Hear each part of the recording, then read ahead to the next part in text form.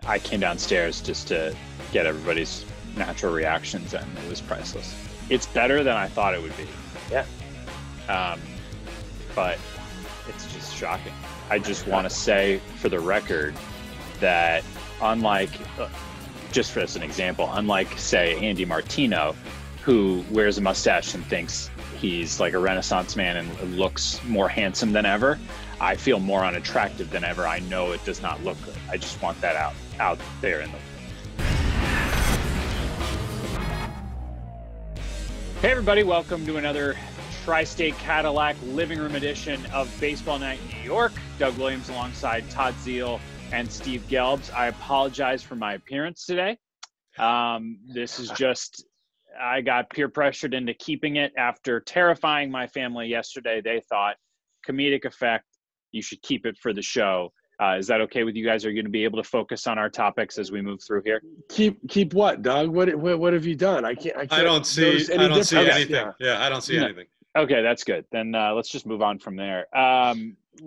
Today we're talking about rivalries, and this is the reason that I think this is going to be interesting is because we have Steve, who covers the Mets so closely year in and year out, Todd, who obviously played in the big leagues for a long time. And I often think that rivalries are something that's fan-driven. It's something that fans in the ballpark, either they think that a certain team is a bunch of bullies and they want their favorite team to beat them, or they don't like a certain player or a group of players.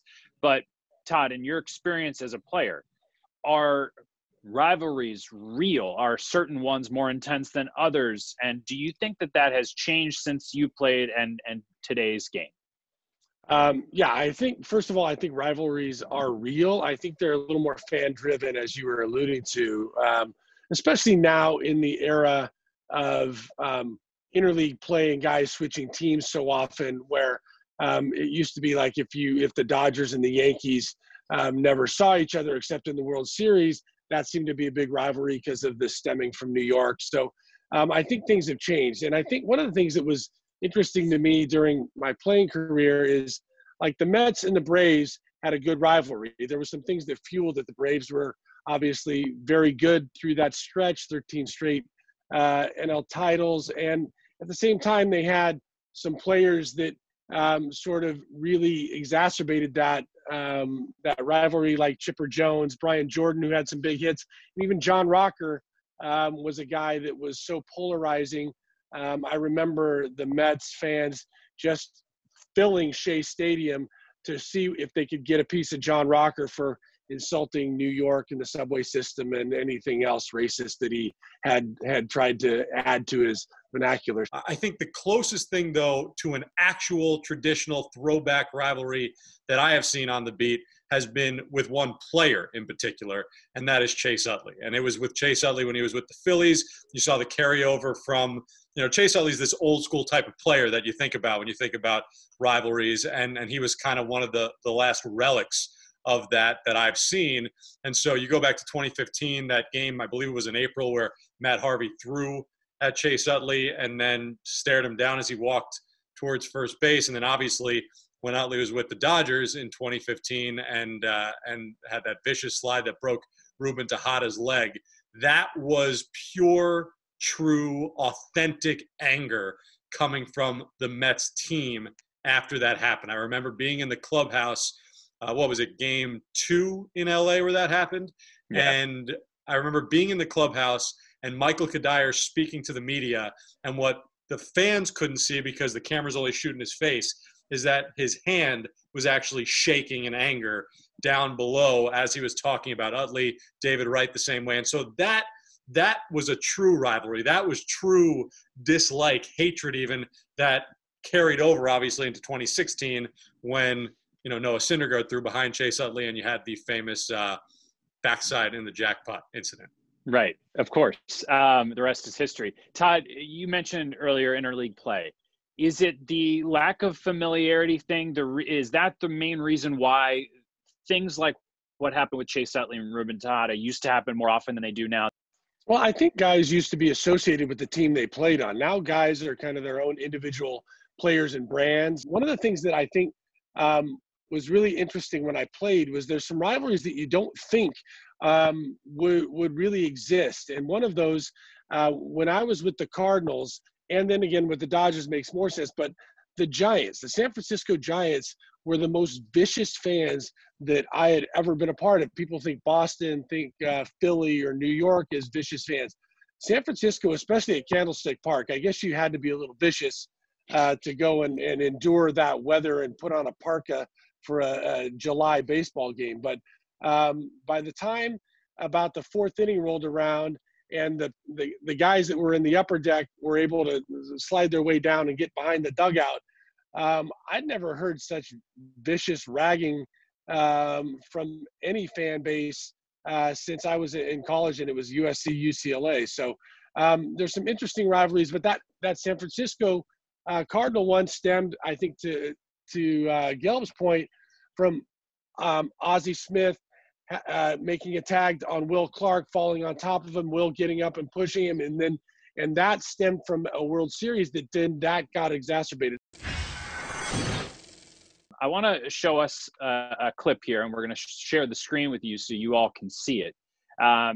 These are fans in Taiwan, and I'm calling them fans to be nice, but they're mannequins. Some look like they're cardboard cutouts, and then there are some real mannequins, as you see there. That's terrifying. I'm not really sure what it does, who it benefits. Maybe it makes the TV audience feel a little more normal. And why are they wearing masks? Can we go to a time in our heads from before all of this where we don't have to see the masks? Can we just have mannequins without them? I'm uncomfortable. Steve, what do you think of what we're looking at here? Yeah, I'm exactly the same way. Listen, I actually do understand putting masks on just to set an example for the rest of the country, but the whole point, I would assume, of throwing mannequins into the stands is to make the atmosphere feel more normal for the players playing in it. Todd can obviously speak to this more, but I would think that would freak out players more than an empty stadium. What silence could be more eerie? A stadium that you just know is empty. Okay, I'm going into an empty stadium. It's going to be silent. Or a stadium that looks full of creepy mannequins, and that silence to me would be more eerie, Todd, if I were a player. Yeah, maybe maybe their audio video guys are going to have some laugh tracks and some cheers and stuff like that. They got one guy up in the booth. He can make it interesting. And I'm gonna take the cynical side of this a little bit. If you go back and look at all those fans, they got advertisements across their chest. All right, guys, time now for the walk-off. Most impressive thing you've accomplished around the house during this working from home period. Todd, let's start with you. I power washed the whole backyard. I wanted it to look sparkly and clean for BNNY in my living room edition. And because they're like limestone tiles, and I have a case of, you can call it OCD, I felt like I had to clean every tile individually. So it was like a 10,000 piece jigsaw puzzle of power washing for me. That's impressive. Steve, can you top that? Yeah, no, I can. I actually power washed this beautiful wall behind me, so you really can't see anything going on back there. No, honestly, I think my biggest accomplishment is going to come moments after we hang up this call and this show is finished. I'm about to take a crack at fixing a dishwasher.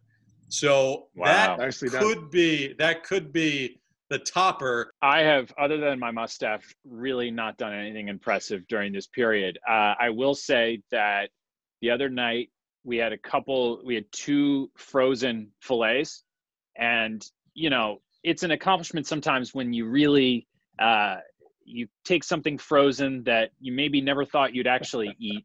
You thaw it, and I grilled it, and it was perfect.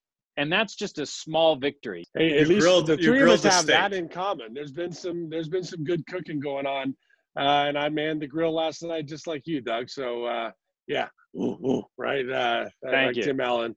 Tim Allen would give that a bit of a a manpower grind right there. So all right, guys, this has been entertaining as always. Steve Gelbs, Todd Zeile. This has been another living room edition of Baseball Night in New York. It's brought to you by your Tri-State Cadillac dealers. Thanks for watching, everybody. We'll see you tomorrow.